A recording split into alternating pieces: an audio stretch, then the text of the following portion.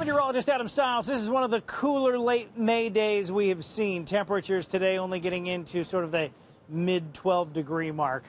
Not fun. We should be close to the mid 20s like they are in Windsor. So today's game of guess where the warm front is pretty easy, as it's all through southwestern Ontario. Meanwhile, the cooler air remains here for Toronto at 12 degrees, 13 in Peterborough, 14 degrees in Muskoka. And you can thank the east winds for a lot of that colder air. Plus, the air mass is cool, and that warm front is just down to our south. So that usually accentuates it just a touch. Now, what we're going to do during the day tomorrow is bring in a few rain showers, as this system is just going to sneak a little bit further toward the north. There's going to be a piece of this that just brings us a couple of scattered showers as we head throughout the early morning hours. We'll see some low cloud cover and drizzle sticking around as we go throughout the overnight, but most of the stronger storms falling down to our south here tonight as they continue to deal with severe weather through parts of Ohio. Meanwhile, tomorrow morning, a little drizzly and a little wet to get things going, so we may see some minor delays on the roadway. Temperatures will be about 11 degrees. It's going to be light rain that we do see throughout the morning.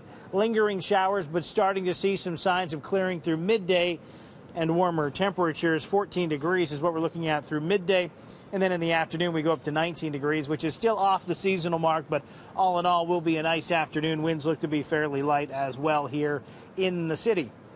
It's going to be a little cooler near the lakeshore, though. As we go into the day on Thursday, we're up to 21 degrees. A few scattered showers. Southwestern Ontario could get a few scattered thunderstorms. We're going to get back to some sunshine and slightly cooler on Friday. Saturday, we're up to 20 degrees with a few of those earlier showers, cooling down again on Sunday. Temperatures will be into the upper teens as we get into the first part of next week, but we do get back to some sunshine through the day on Monday and a partly cloudy sky into Tuesday of next week. The good news is for us in terms of seeing significant rain, that looks to be sort of out of the picture, although a few heavier downpours still possible in the Great Lakes watershed and into the Great Lakes drainage basin. So we'll keep an eye on that.